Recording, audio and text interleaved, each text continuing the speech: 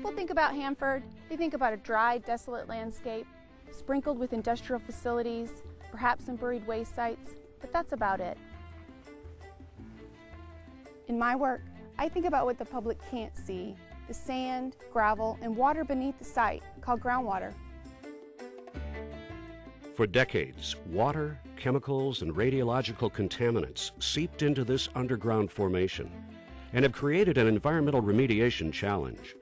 Volatile organic compounds like carbon tetrachloride leached into and percolated through the soil and groundwater.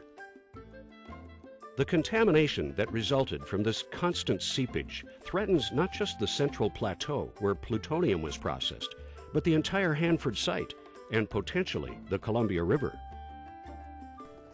The good news is we can fix this. Thanks to the state-of-the-art groundwater treatment system we're going to build right here, Hanford's long-term groundwater problem will be contained.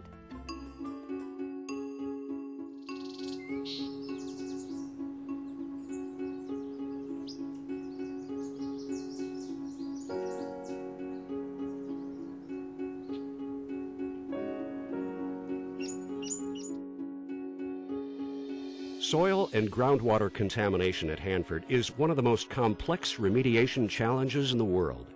The total site covers 586 square miles, an area that could fit Mount Rainier National Park within its boundaries and still leave room for the cities of Seattle and Portland. Because of the nature of the plutonium processing that happened here, numerous contaminants were introduced to the soil and ground stream in a number of different places. Well, to rectify the situation, we're going to use a two-pronged strategy of plume containment and treatment. First, we're going to remove the groundwater contaminant sources to the extent practicable, and then second, we'll treat that extracted water and inject it back into the ground. Treated water is re-injected through wells around the plume. This ring of clean water will contain the contaminants and push them towards the extraction wells. This pump and treat system is the cornerstone to groundwater cleanup on the Central Plateau. Since 1994, temporary pump and treat operations have effectively slowed the flow of groundwater contamination across the site. And we've reduced the most concentrated portion of the primary contaminant, carbon tetrachloride.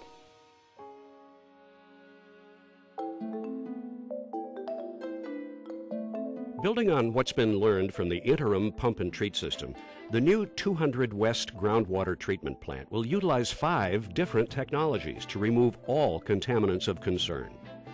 This will be one of the largest and most technically advanced treatment systems for groundwater contamination ever constructed for the U.S. Department of Energy. Close to 3 million gallons of water a day can be treated, a quantity comparable to that of a municipal supply for a community of 10,000 people. In terms of treatment stringency, specialized plant processes will be able to remove contaminants to the parts per billion level, improving the contaminated groundwater to better than drinking water quality.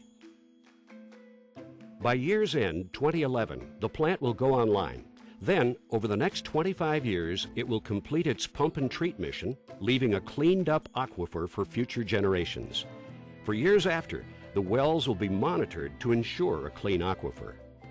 Thanks to ARRA and stimulus funding, we're going to now be able to initiate the operation of this treatment facility sooner than originally planned. And that's important to us for 3 reasons. First is new jobs created. Second is the positive impact to our local economy and businesses. Third, and most importantly, is we initiate the groundwater contamination cleanup sooner than originally planned. Groundwater contamination is certainly not the only cleanup activity to be carried out on the Hanford site in the years ahead. But once the 200 West Groundwater Treatment Plant is completed and put into operation, it will be among the first long-term remedial solutions in place on the site. It's also very gratifying to me to know that we are implementing a long-lasting solution to groundwater contamination on our Central Plateau.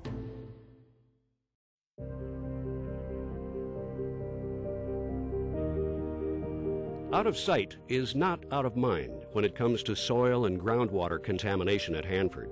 Right now, below the surface, we know the picture is murky, but stable. Day by day, we're improving the situation, building an enduring cleanup remedy. When the 200 West Groundwater Treatment Plant goes online in the fall of 2011, the subsurface picture will grow clearer. And as time goes on, we can expect not just a clearer picture, but a safer and cleaner environment for future generations to treasure. It's not just a picture to imagine, it's a picture that's becoming a reality.